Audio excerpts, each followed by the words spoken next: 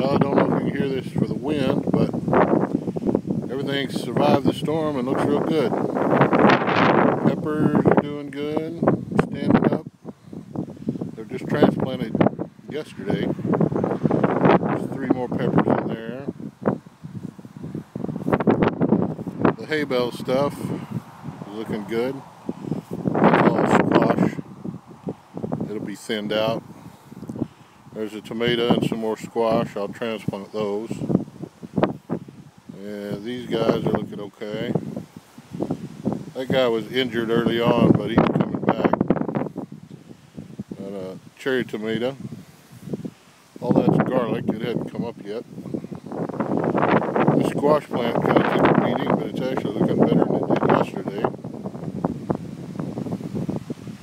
And there's 3 more squash there. And that is a row of peas, purple hull peas. And they haven't come up yet, but not expected to. And if it gets a little drier, the next little bit, I'll get to transplant some more stuff. But it's all looking pretty good so far.